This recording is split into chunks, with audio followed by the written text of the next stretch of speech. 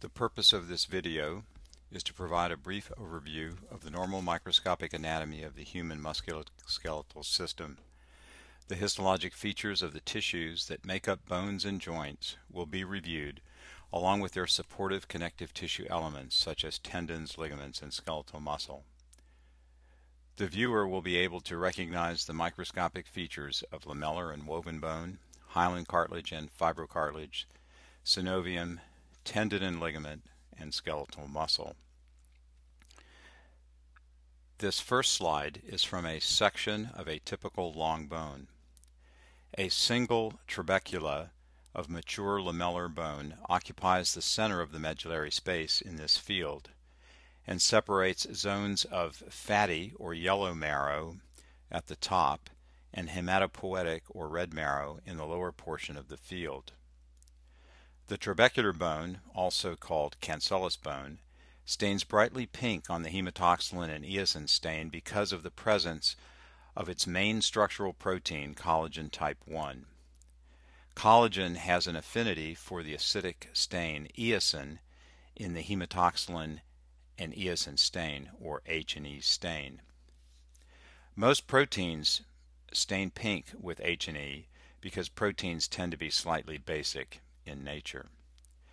Similarly, the nuclei of individual cells stain dark blue, purple, or black because of the affinity of DNA in the cell nuclei for the basic stain hematoxylin in the H&E stain.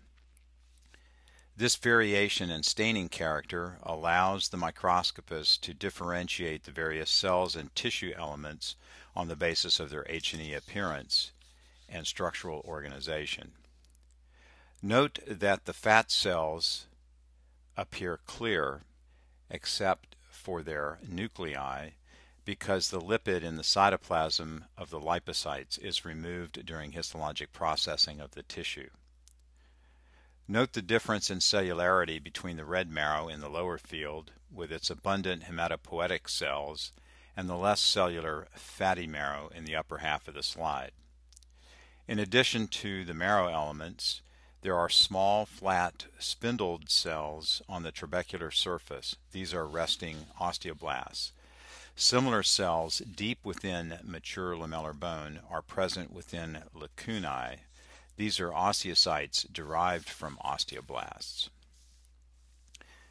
The next slide is a composite of an H&E slide of mature cortical bone with its appearance under polarized light in the lower right-hand corner. Under polarized light, the pink parallel lamellae of type 1 collagen fibers in mature lamellar bone appear as bright or birefringent parallel lines. This structural arrangement accounts for the strength of mature lamellar bone. It can be likened to plywood.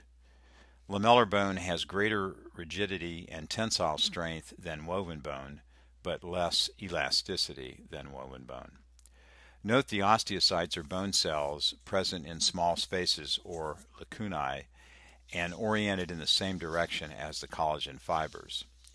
Cortical bone is thickest in areas with the largest torsional and weight-bearing forces, such as the proximal femur.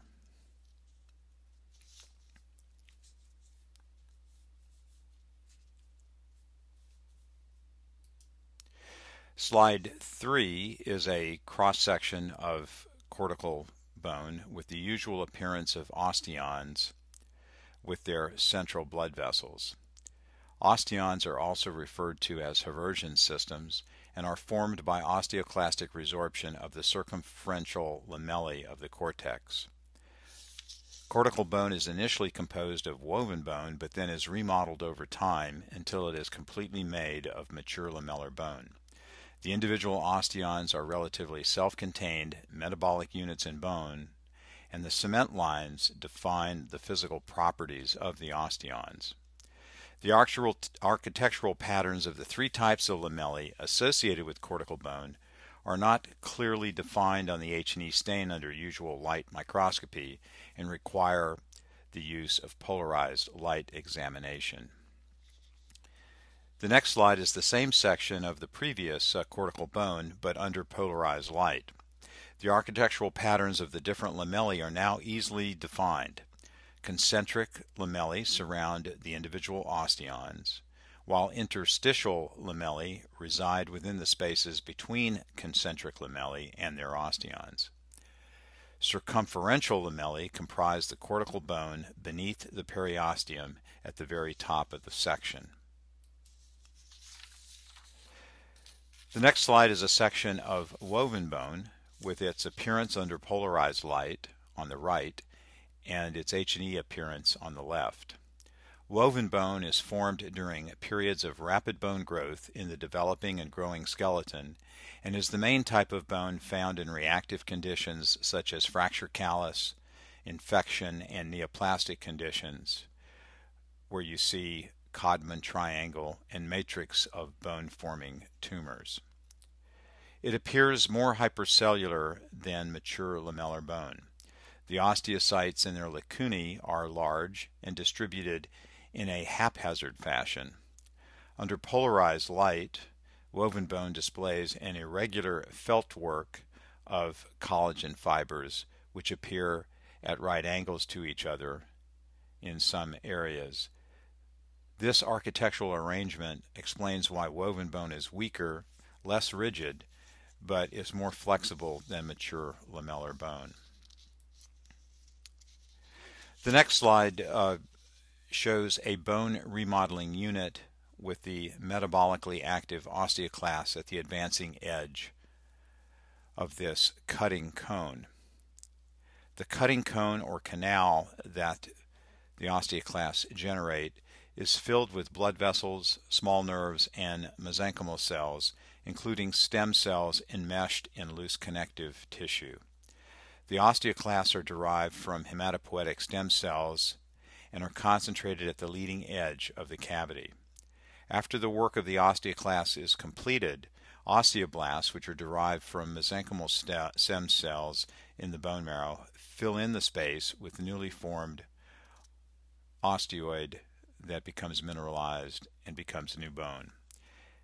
It takes more than 100 of these osteoblasts to fill in the space created by a single osteoclast. Slide 7 highlights this bone-forming process. This section shows a row of osteoblasts forming osteoid on the surface of this trabecula. After laying down new bone matrix, predominantly collagen type 1 or osteoid, some osteoblasts become osteocytes, the smaller spindled cells with surrounding lacunae within the bone tissue, or they become inactive surface osteocytes and remain on the bone surface. The next slide is another H&E section depicting numerous plump osteoblasts forming a trabecula of woven bone. This is a picture of reactive new bone as may be seen in a variety of conditions such as fracture callus, Codman triangle, and other conditions both reactive and neoplastic. In addition to bone tissue, this next slide depicts another essential tissue of the skeleton, that is cartilage. Slide 9 shows a section of the physis growth plate on the left and the articular cartilage in the adult on the right. Hyaline cartilage is a nerveless, bloodless, firm yet pliable tissue designed to resist compressive forces. It is composed of chondrocytes or cartilage cells within lacunae that are associated with abundant extracellular matrix composed of proteoglycans, various collagens, and water. The cartilage matrix stains variably pale blue, purple, or pink depending on the relative proportion of water, collagens, and acid mucopolysaccharide ground substance or proteoglycan present. It is the acid nature of the glycoprotein of the cartilage matrix or the proteoglycan that attracts the basic hematoxylin stain, hence giving the pale blue staining reaction that one often sees with chondroid or cartilage matrix. The slide on the left shows the hyaline cartilage of the growth plate or physis with its orderly arrays of chondrocytes that are organized into different zones. At the top is the resting reserve zone, followed by the proliferative zone, the hypertrophic zone, and the calcification zone. Primary osseous trabeculae form on the mineralized cartilage core remnants of the calcification zone and extend from the base of the physis or growth plate into the metaphysis of a typical long bone. Articular cartilage in the adult on the right mimics the growth plate. The subchondral plate of bone at the base of the articular cartilage is separated from the non-mineralized hyaline cartilage of the joint by the tide mark, a serpentine dense line that represents the mineralization front. The next slide provides more detail of the articular cartilage with a higher power view of the tide mark with the hyaline cartilage of the articular surface above and the subchondral bone below. When chondrocytes start to proliferate, they establish clones that have more than one cell. This is a common reactive change seen in early stages of osteoarthritis. The intense purple staining around the clones of chondrocytes is due to the increased amount of proteoglycans. The next slide is an example of fibrocartilage, normally seen in menisci and vertebral discs, for example. Fibrocartilage has a higher proportion of collagen than hyaline cartilage and is designed to resist tension. On the left is the appearance of essentially normal fibrocartilage, with the small chondrocytes visible, some showing small lacunae. The slide on the right is an example of frayed and fissured, damaged fibrocartilage that may be seen in a degenerated intervertebral disc or herniated disc. Similar changes are seen in the fibrocartilage of torn menisci.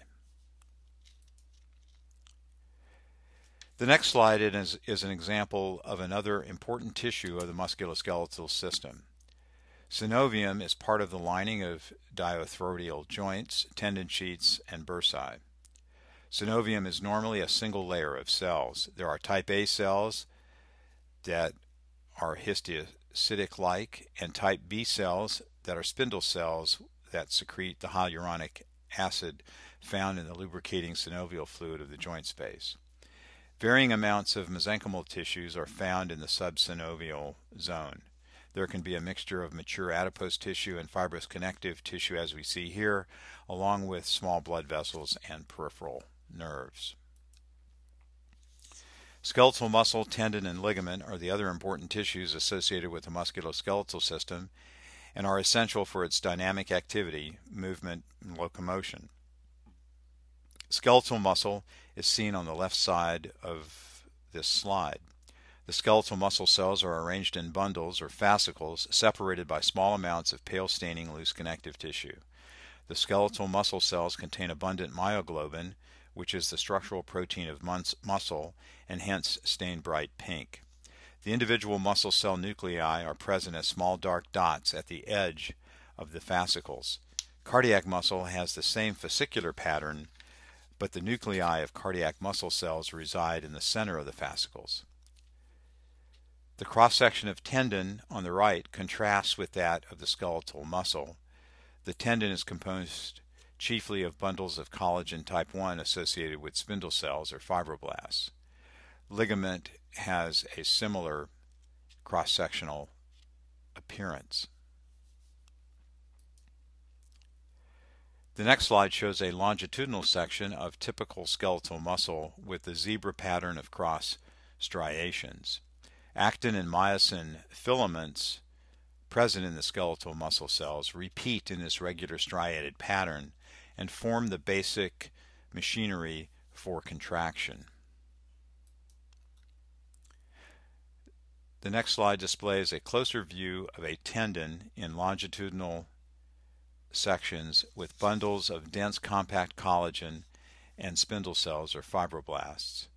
The birefringent quality of collagen is highlighted under polarized light as seen on the right. The organized nature of the dense collagen bundles gives tendon the strength to deal with the forces of tension. Ligaments, tendon, and fascia are composed of similar dense collagen or dense connective tissue. Slide 16 shows a section with dense collagen fibers inserting into cortical bone. This represents a section of the plica from a knee at its insertion site into cortical bone. Note the mineralized tide marks at the point of anchoring of the plica into cortical bone. This is typical of ligament insertion sites. At the interface between the fibrous connective tissue and bone, there's a gradual transition from collagen fibers to fibrocartilaginous tissue and bone. The next slide provides a high-power view of a ligament insertion site with fibrocartilaginous tissue at the bottom of the slide merging into the cortical bone at the upper portion of the field. This interface region is the weakest part of a ligament insertion site or anthesis and makes it most likely affected by trauma and avulsion injury secondary to mechanical forces. The final slide in this review is a section from the intra-articular fat pad. Note the lobules of mature adipose tissue associated with groups of blood vessels, collections of small peripheral nerves, and dense bundles of subsynovial connective tissue on the right. This concludes a brief overview of the histologic features of the most important tissues that make up the musculoskeletal system. Alterations and abnormalities of these tissues account for the changes observed clinically and radiographically in disorders of the musculoskeletal system. This brief introduction of the normal MSK tissue microscopic anatomy will hopefully give you a basis to begin to correlate pathologic changes of the various MSK disorders with their important clinical and radiologic manifestations. Thank you.